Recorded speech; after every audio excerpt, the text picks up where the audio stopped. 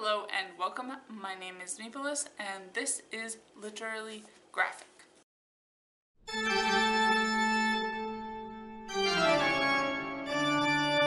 And so today, like every day, we are looking at a book that I've meant to reread for a long time. It was one of the few halfway decent graphic novels that my small country library had, but the final volume was only just recently published, so perhaps the timing is just astoundingly good. Anyway, it's Jason Lutes' Berlin, City of Stone, Book 1, everyone. Jason Lutes is a white American man who has still managed to create at least one pretty good book. Maybe more. All his books have been fairly well received, but I have yet to read them. And obviously I am the person who gets to decide which comic books are good. And sarcasm. Starting in the late 90s, the Berlin trilogy has certainly loomed large on his Wikipedia page, but he's also done other work including Jar of Fools, The Fall, Houdini, The Handcuff King, and a children's series, The Secret 3 and Sam Shade, along with several other short works. In 2008, he joined the faculty at Center for Cartoon Studies, and I guess he remains thusly? Not sure. Berlin City of Stone was originally published as issues by Black Eye Productions starting in 1996, with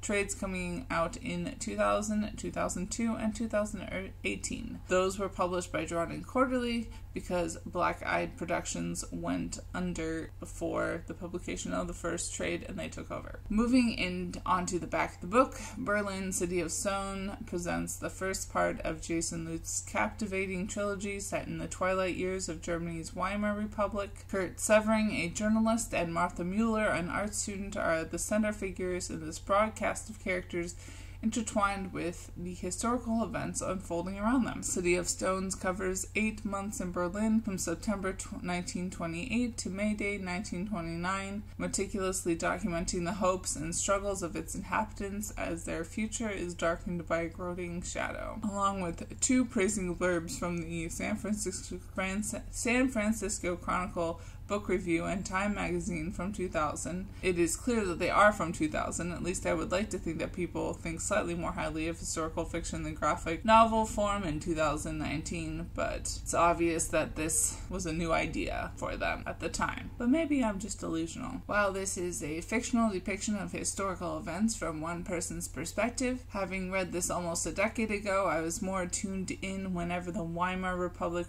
has come up in conversation since, which has been pretty interesting and honestly ominous. While I did enjoy the book overall, I would say that the art is a highlight. I mean, I had a hard time telling the women apart for a minute, but the art is otherwise very nice. Plus, there's a lot of female characters to get mixed up, so good. Dramatic black and white with great line quality. The style of the tone is also perfectly matched with the fact that this is an ominous historical fiction graphic novel. The way gender and sexuality are treated in this comic is interesting because the way that the gender and sexuality were being treated in that time and place was also interesting, and I'm glad that Lutes did not shy away from that, even if it's not coming front and center either. FYI, everyone, a lot of interesting LGBT plus positive culture and research was happening in Germany before the rise of the Nazis. Certainly not something ever to be repeated. No, there is some nudity in this book, but there's actually full frontal and flaccid male nudity, which is fairly rare,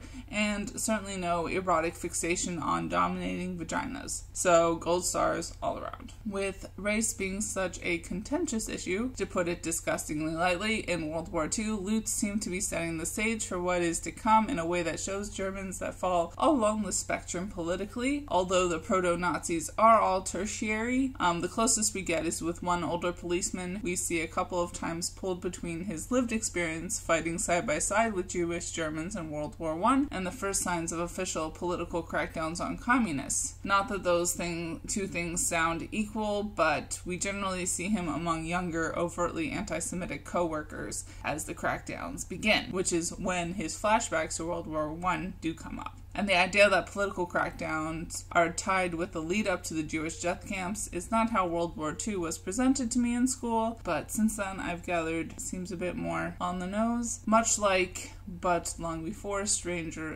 Fruit Volume 2 used a Sambo icon as visual shorthand for racial slurs. Lutes replaced swastikas with plain white circles. Me being not terribly bright, it did take me a minute or two to catch on to this fact, but it's pretty obvious in retrospect and for the best. I should also mention that we do follow at least one Jewish German family and the growing level of racially motivated violence they are experiencing, but the way that Lutes mostly focuses on the fairly everyday and timeless problems that the characters face is unsettling, and will likely only become more so as the screws keep turning tighter and tighter. I wish this book was a little less pertinent to my current life, but such is life. Bye y'all, keep reading and resist fascism. And as always, I would like to acknowledge that for the most part, all of my videos are filmed and produced on the traditional territory of the Mississaugas of the Credit, an Anishinaabe people, the Haudenosaunee Confederacy, and the Huron-Wendat Nation, land covered by the Dish